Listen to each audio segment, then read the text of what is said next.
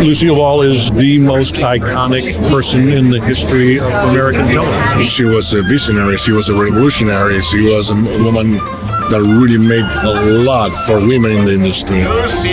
They were the first to show pregnancy on television.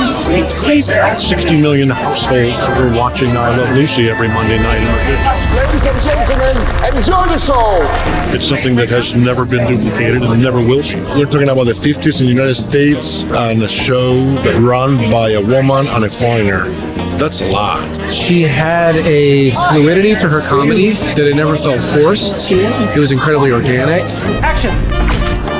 And what she did with Harpo Max, when she mimics what he does, I think it's brilliant.